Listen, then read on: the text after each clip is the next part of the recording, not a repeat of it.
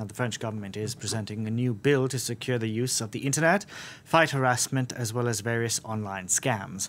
The law should get broad support after a tense period in Parliament with the fight over the pension reform law. Now, the government aims to ban users who have been convicted for fraud or hate speech from using social media. For more, we can bring in France 24's Shirley Sitbon. Shirley, great to see you as always. Talk us through what kinds of tools are being pushed forward.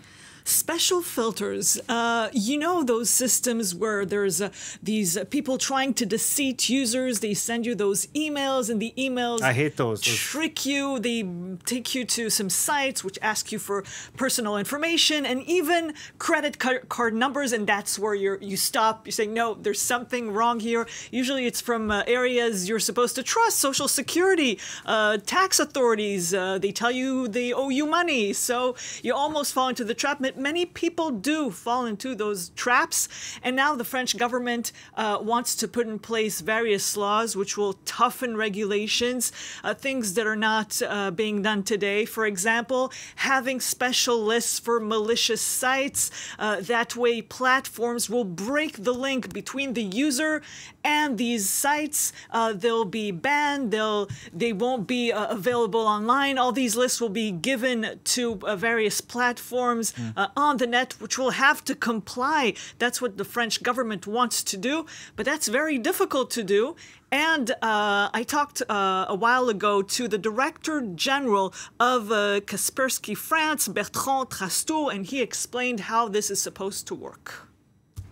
25 years ago, our company had to face one malware per day. Today, we deal with nearly 400,000 of them every day. The threat is expanding exponentially. Our attackers, those malicious actors who are constantly issuing new threats, are very volatile. They have great imagination.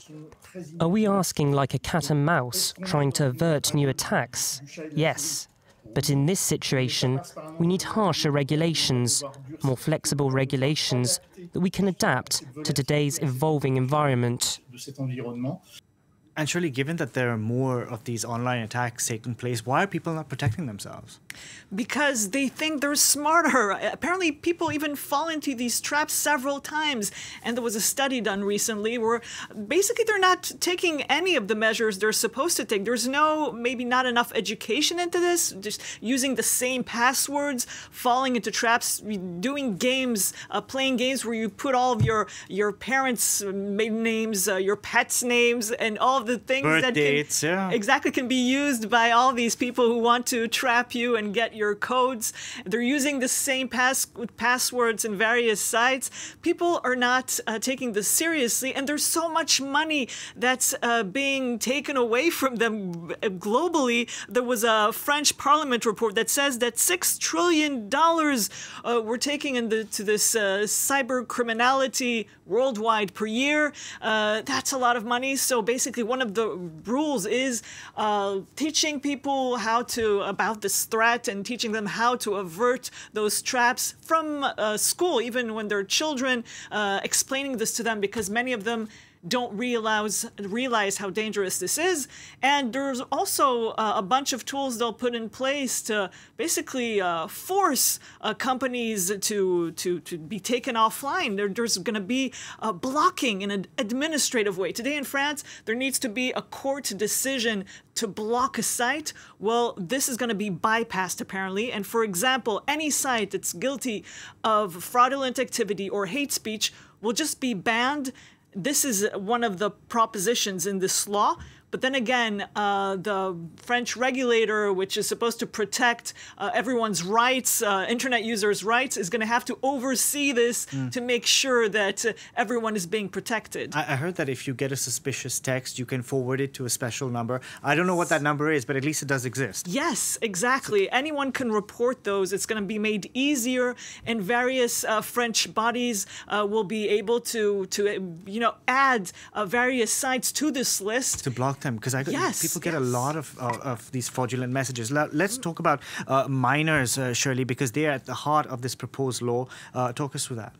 Yes, they're at the heart of this because there's a lot of harassment, and people who harass online, not just children, anyone, of course, well, they'll be banned from social media, and social media will have to ban them. There will be tougher regulations. Today, it takes too much time. The idea is to bring more flexibility to adjust to the new system, the changing frauds and the more and more harassment online, so making this much faster, much harsher.